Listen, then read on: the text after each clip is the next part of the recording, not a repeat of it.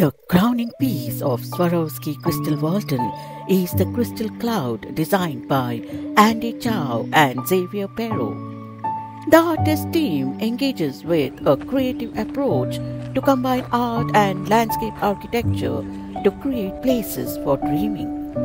In their art, Chow Perrot play less emphasis on meaning than on feelings and emotions, drawing inspiration from trees and clouds that are well-known images requiring no interpretations.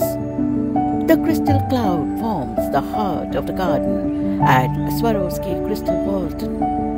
800,000 hand-mounted droplet-shaped crystals glisten throughout an area of 1,400 square meters.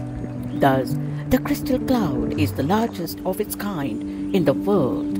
At night, its own new magic is unveiled when the glistening crystals intermingle with the starry sky.